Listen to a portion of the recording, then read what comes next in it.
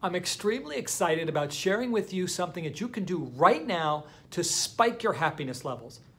I'm not talking about Netflix, although Netflix has been amazing. I mean, Tiger King, hello. If Carol Baskin didn't kill her husband, I ask you who did. All right, I digress. I'm talking about gratitude. I talk about gratitude quite often because it's wonderful. It's the antidote. I want to start a movement right now called the Gratitude List Challenge.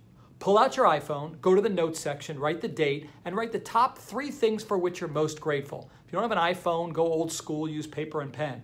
And then take this video, send it to other people, pick 10 people, and challenge them to write the things for which they're most grateful. Studies show that this exercise will immediately spike your happiness levels. And if you commit to doing it for 30 days, it becomes a habit.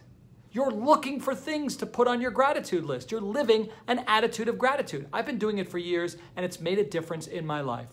So I challenge you, instead of trying to find another thing to watch on Netflix, which is amazing, by the way, Ozark Season 3 does not disappoint. And is Love blind? I think it may be. I want you to do something that can change your life. An attitude of gratitude list. I challenge you to do it, challenge others to do it. And if you do this, you can choose to have a wonderful day.